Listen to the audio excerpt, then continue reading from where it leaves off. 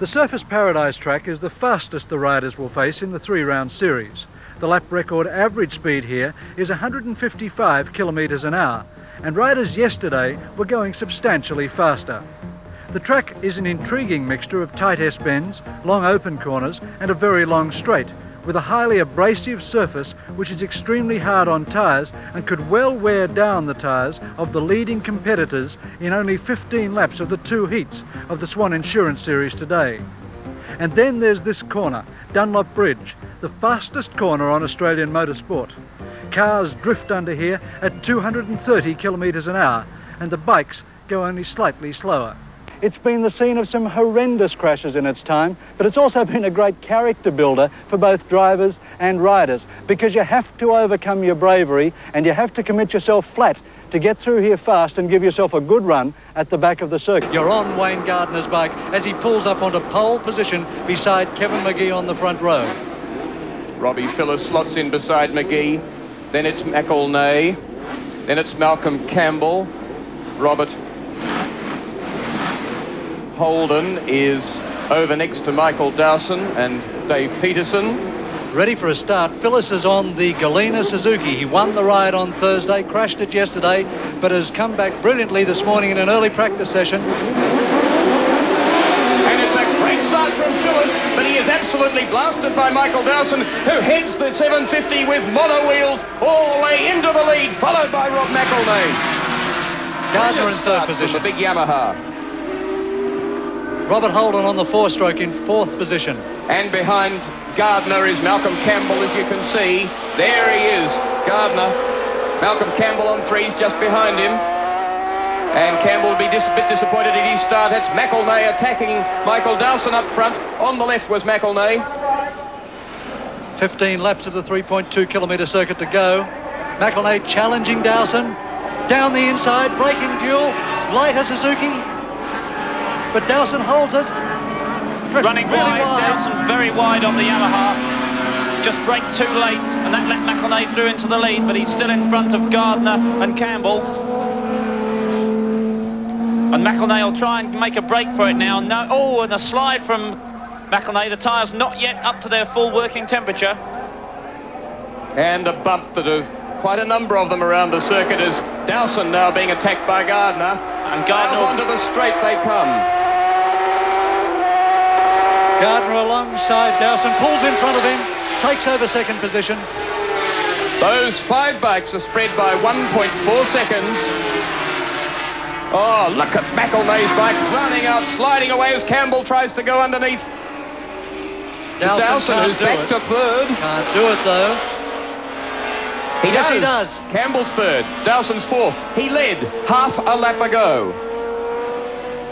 It's Rob McElnay in the lead. Standing lap of 18.58 seconds, 146.5 kilometres an hour. This man flying. The V4, Rothman's Honda of Wayne Gardner. Behind him, the V3, locally prepared Honda of Mal Campbell. And Campbell is closing. Gardner in turn seems to be closing on McElnay. McElnay using absolutely every inch of the track there as we watch Gardner pulling away a little bit from Campbell. But it'd be interesting to see whether Gardner runs wide as he did earlier on. He probably won't make the same mistake again. A 13.78 second lap. Oh, and look at Gardner's bike sliding around at enormous speed. 1.07 seconds cover the first 3. 0.85 of a second covers first back to 2nd position. And behind this lot is Michael Dowson 4th, Kevin McGee 5th, Dave Peterson 6th, Robert Holden and Jeff Sale. McElnay, Gardner, Campbell. The Surfers Paradise track very abrasive on tyres. It could be a telling point as the race enters its closing stages. Just beautiful balance and rhythm and glorious. So pretty, these 3 riders, but operating so close to the limits of adhesion as Gardner's bike bucks there. And we get on the back seat with him. Now he's going to be closing right in on McElnay. McElnay has a look behind him, sees that Gardner's right there. Look at the speed of the V4 Honda as it picks up the slipstream of the Suzuki and just flashes past. But now down to McElnay to see if he can do anything about it, to try and repass Gardner at the end of the straight. Gardner sliding wildly, the back end at least 2 feet out of line, and Campbell now pressures McElnay. Indeed, he has to. This is a pressure moment for Mal Campbell because he doesn't want McElnay there. If he's to do anything about Gardner there fighting his own problems, then obviously Mal Campbell has to get up into second place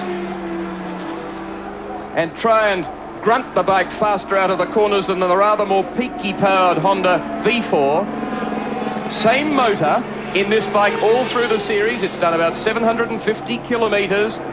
The second motor hasn't been out of the crate. The crankshaft, indeed, on that bike, to enormous credit, good for about 2,000 race miles, but at the end of each race, down they pull the top end, and new piston rings. And McElnay right up behind Gardner now. He knows that if he's going to stand any chance of staying with the Australian, he's got to be right overtaking him as they come onto the straight, because the V4 will squirt away, and Campbell trying to do the same thing, trying to pick up a toe from McElnay. Campbell looking for a way past, picks up the toe, breaks past McElnay into second place.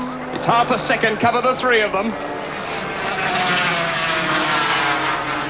And look at Gardner's bike sliding, my goodness gracious me. And the incredible abuse being given to the rear tyre there as Gardner slides the bike, the rear wheel spinning, and the tough Surfers Paradise track will be just shredding the rear rubber off the Dunlop tyre. Still Gardner leading the trail. Sliding again, sliding all the while, a new black line every time round the fast right-hander. As he said, it's not the fastest way through. It's sliding. It's also wheel spinning. And there it goes again as he opens the tap. And 145 horsepower come cracking on. Gardner just showing that he can do anything he likes with this machine. And Campbell has opened up a bit of a lead in second place over McElnay. And both of them have lost out a little to Gardner. Rothman's Honda in the lead, the factory race bike from Japan. In second place, Honda Australia. Malcolm Campbell, who hasn't ridden the bike until 2 weekends ago, since a year earlier at this race meeting at Surfers Paradise. And then Rob McElnay having his last ride on the Skoal Bandit Suzuki. Campbell once more up again behind Gardner. Is he going to look to pass him going onto the straight? Incidentally, of course, Rob McElnay's place in the Skoal Bandit team to be taken by another Australian, we hear, Paul Lewis, going into that team next year as their Grand Prix rider, coming around to complete lap 13 to start the final two. Now, has Campbell got anything up his sleeve? It's doubtful, but as we've seen previously in this series, he won't give up right until the last minute, and Gardner carries on sliding the big four. And in fact, I don't think anybody's got much left. Wayne Gardner's probably got a bit of power to call on when necessary. The two behind, I think, have produced about all their aces and most of their other trump cards.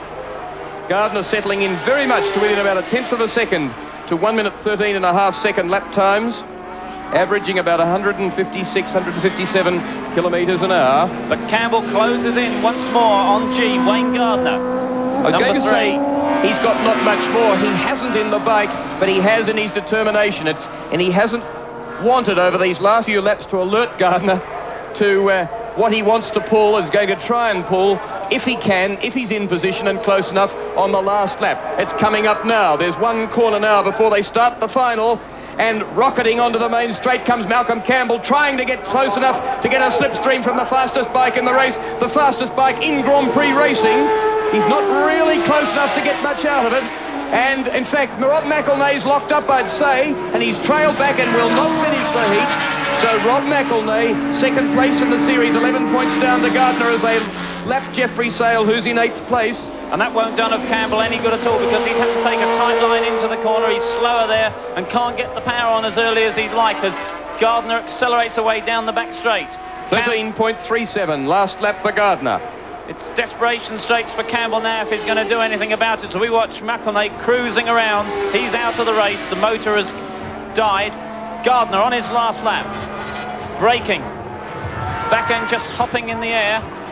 And see how far Campbell is behind. He's close. He knows that he's only got about 3 corners to pass the V4. He'd have to be in front of him on going onto the straight or never pass him in a drag to the line. Can he do it? Closing all the time on the V4. 2 corners left. This is the second to last one. Closing again, he's got to do it now if he's going to make any attempt. He's not going to be able to do it. Tries to get the power on early on the 3-cylinder, but the 4 surely has the answer. Gardner takes a look behind, sees where Campbell is, and accelerates across the line to win.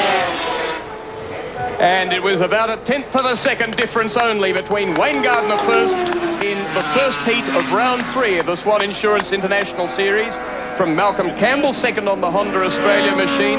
The third bike is yet to finish. Unbelievable, they are that far back in the absence of Rob McElnay. Very bad luck for him, stopping at the end of lap 14, the start of lap 15. And this is the third place battle, and it's Peterson who leads McGee. Peterson on the HB Suzuki has got past the 750 Yamaha and trying to stop McGee passing him on the run into the line. Will he do it? The 750 comes fast. But I think the 500 just held out the 750 and the run in for the line, and that would make Peterson third in front of McGee. Wayne Gardner by 1 second from Malcolm Campbell and 35 seconds in arrears on the Suzuki Dave Peterson. Wayne Gardner, terrific stuff, but wasn't Malcolm Campbell pushing it? He was going very good and riding very well. I mean, Malcolm rode superbly, I think. I actually had a bit of a new run-off at the top of the circuit up there in the top bend, and I thought, well, I'm not concentrating, better get my act together. And then my Rothmans Honda sort of got it going, and I felt better, and away we went. And so it was good. You've got a rear tyre that's probably seen better days, I'd suggest. Yeah, well, that's the problem. I mean, it's nice to have all this horsepower and lots of it, but it's actually harder on the tyres and harder to ride. So basically, you can actually use a bit less horsepower and get away with it and probably ride just as hard and just as fast. One of the personal challenges you'd set yourself this weekend was to try and test yourself against Freddie Spencer's tyre testing laps up here. How do you feel now? Well, I did a 12.3 in qualifying, and I was pretty pleased that I felt as though I could do a high 11 if I'd really pushed things to the limit.